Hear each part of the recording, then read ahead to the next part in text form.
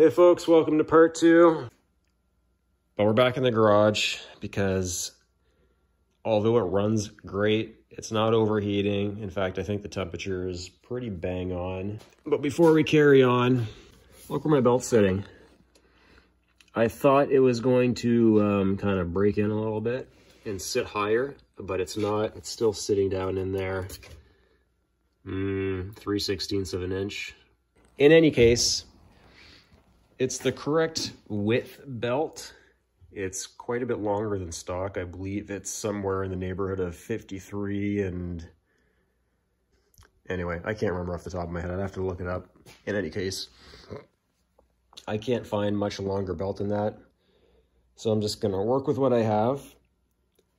Unfortunately, I can't slide the engine any further back this way because the plate that the engine's sitting on has a lip at the back.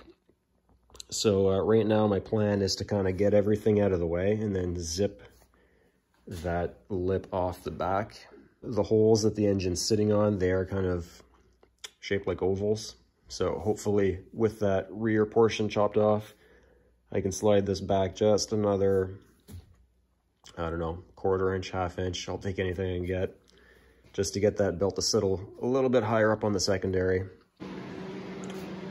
All right, engine's out again. New record, about 1 hour and 25 minutes, just hanging there. So here's my plan. These are the holes I'm talking about. And what I'd like to do is basically chop this whole thing off, this, and I'm gonna have to notch these a little bit.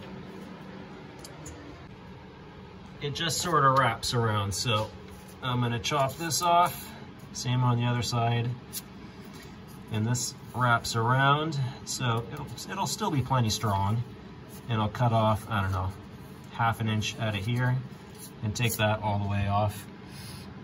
And I know what you're thinking, oh, you're making it weaker. Well, we're only dealing with 20 horsepower here, folks. It's realistically, I mean, that looks like about 1/8 inch steel. Not to mention, when this thing's all bolted in, it's gonna give rigidity to it as well. So, not worried about that one bit. No sense in going too far back because my bolt holes are only so big anyway. And to be quite honest, I'm not sure where they sit in there anyway because I can't see when the engine's in. But that's the plan right now. Now, I took off about 1/2 inch,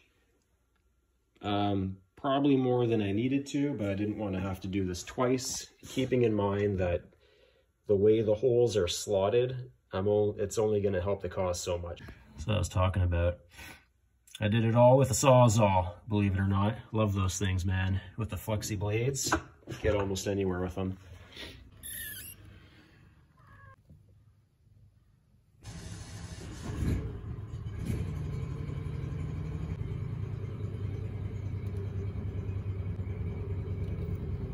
This is supposed to be a part 2 to my engine swap video to anybody who's already seen that one, except that happened almost a year ago.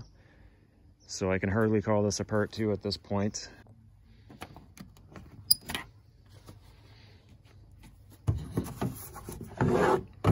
There she is.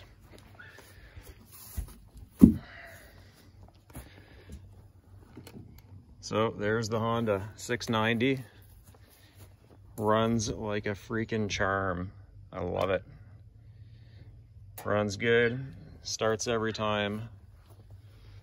There's my hour meter that I hadn't yet installed in the last video, which is kind of nice.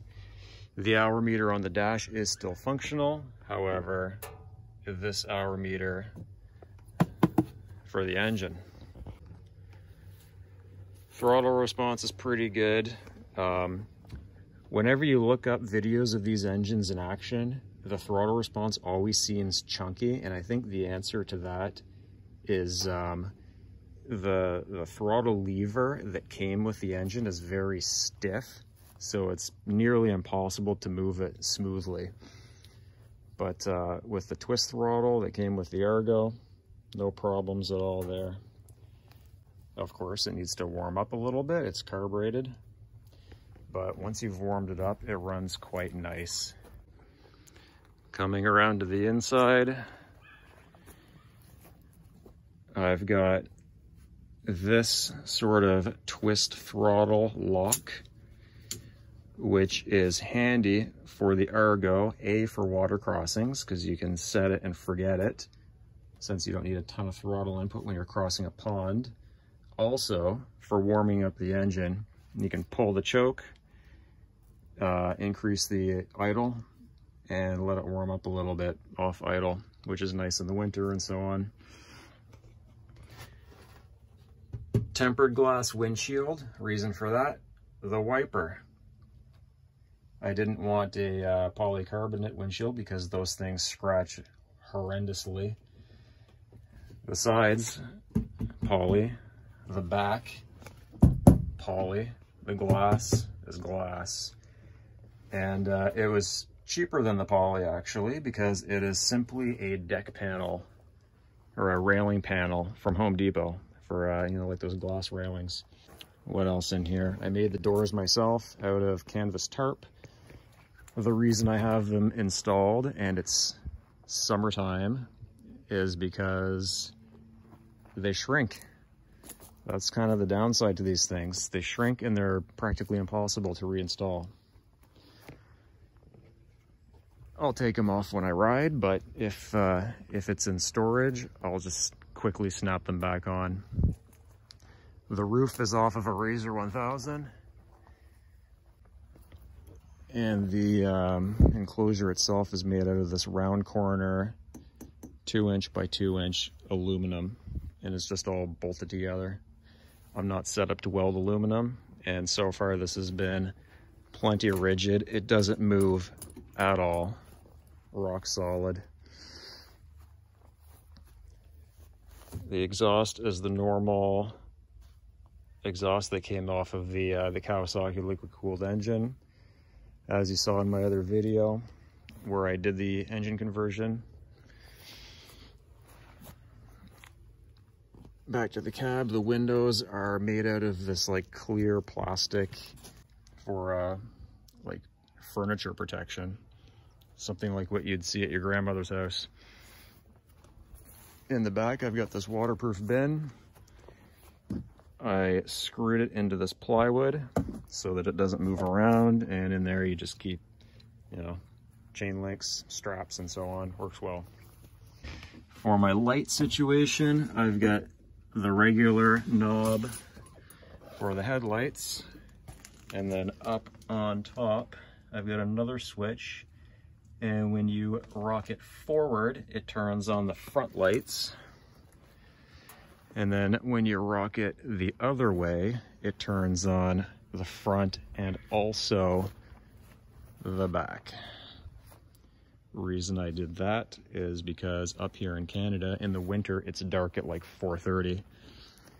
All LED, because the rectifier regulator on this thing only puts out 15 or 20 amps, and I didn't want 10 amps going to a whole pile of incandescent light bulbs. Washer fluid bottle. I've got the squirter up there below my light. The hose is just pushed. I just squirted some silicone and I just kind of mashed it into the silicone. And I have that running off of my old winch switch. It's a momentary switch. And then the winch I've got on there now runs off of that button down there. So works out nice. A couple USB plugs so I can plug in my phone and have maps. Oil pressure switch going to the dummy light on the dash, and below it down by the filter I've got it going. It's I've got a temperature switch that goes up to the water temperature gauge, and I verified it with a heat gun and an infrared thermometer on the sensor itself, and it's bang on.